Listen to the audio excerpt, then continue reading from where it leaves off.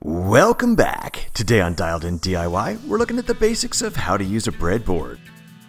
This has definitely been one of my favorite tools in a DIY toolbox for many reasons, because I use it for project experiments, electronic testing, prototype designs, and they also just make great gifts for people who are of the DIY mind.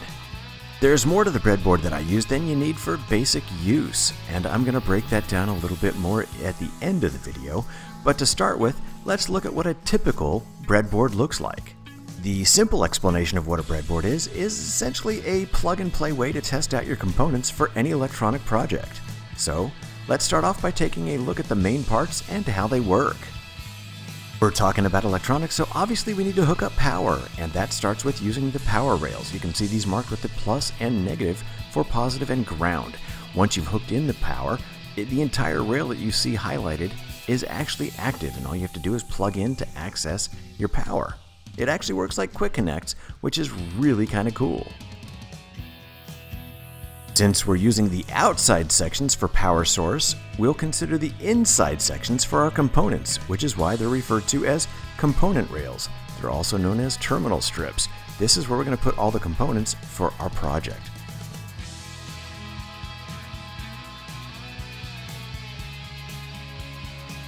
You may have already noticed in the previous images that there are 5 connected holes or sockets on each of these component rails. Any particular lead, wire, or component that you plug into the same node will be connected to each other. So that basically brings us to the important functional question regarding a breadboard, and that is, what do I have to do to make this work? Fortunately, that answer is actually quite easy. You're going to get some jumpers or solid core wires. I do prefer the 22 gauge because they fit the best. This particular image is called jumpers, and the wires look pretty much the same, but they're not pre-shaped.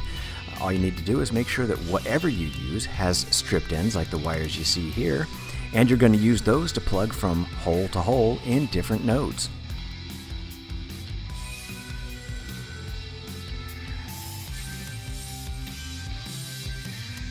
My personal preference is whatever power source I'm using. I like to plug the positive on one side of the section of the board and the negative on the other, as you see in the image here. I do like to do it this way because it makes it much harder to confuse the positive and ground sections when I'm hooking my parts together. So at this point, I think the easiest way to make all of this make sense is to use an example, and one of my favorite examples is powering an LED. Usually my first step is hooking my power to the board, so I will take a positive line and hook it up to a power rail on the positive mark, and then I'll take my ground and hook it up to a power rail on the opposite side. LEDs work great on breadboards, and I will go ahead and plug one down to make sure that each of the leads hits 2 different nodes, and then I like to remember which one has the positive connection, because we're going to go from that.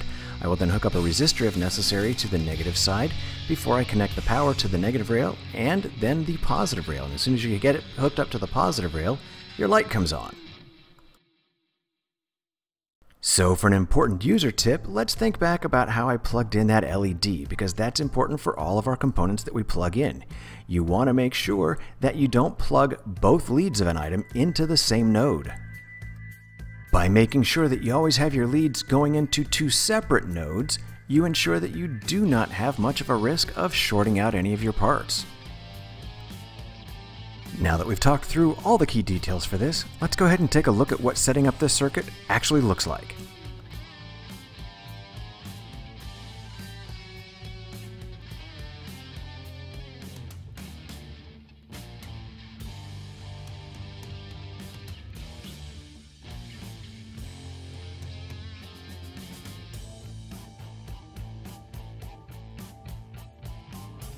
The LED that I chose for my circuit here actually is rated for 3 to 3.2 volts, so I have it hooked up to 3 volts, which means I really don't need a resistor, but since I showed you how to set it up with the resistor earlier in this video, I'm going to use a space holder jumper just so that you can keep track of what we did before. I apologize for any confusion because in the video, the jumper's green, but in the image, it's orange.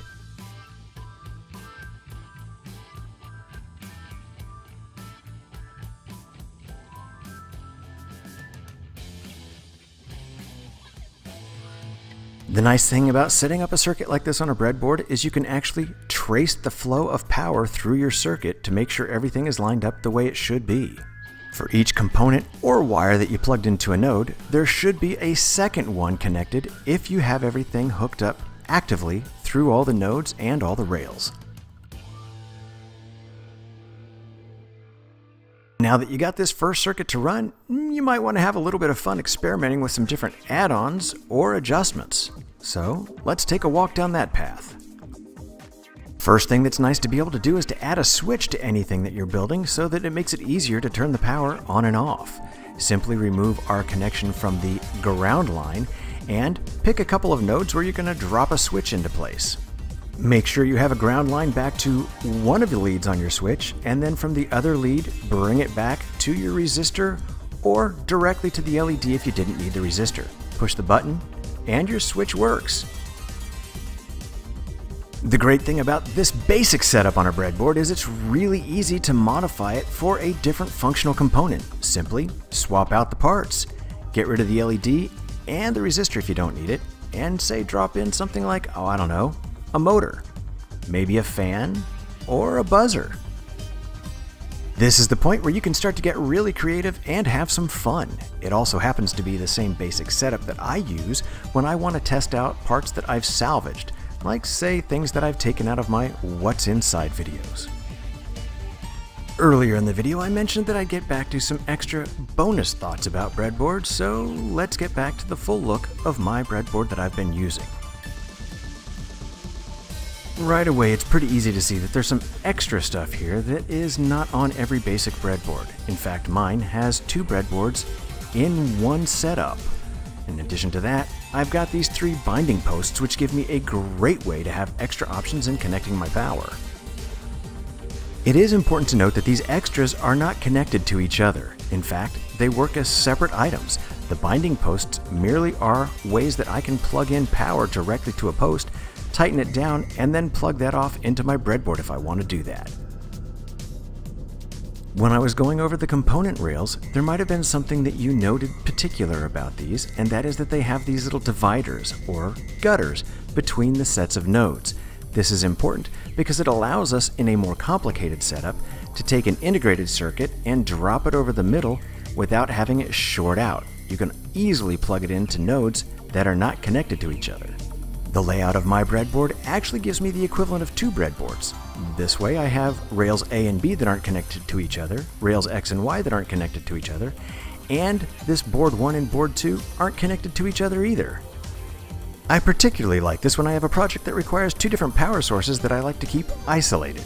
Sometimes I like to save space by taking long leads on my components and plugging them into the power rail and directly into the node. I also like the flexibility the breadboard gives me to experiment with parts so that I can see what I might want to make out of it, such as this heatsink and fan that I pulled out of a laptop. Wasn't sure what I wanted to do with it, but I got to test out a lot of different ways to hook it up.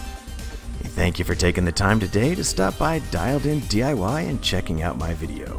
If you liked it or got something out of it, let me know by clicking that thumbs up. If you're interested in some more videos like this, feel free to check out any of my playlists. And I'd love it if you'd subscribe while you're here, and make sure to come on back in the future because there'll be plenty more Dialed In DIY to come.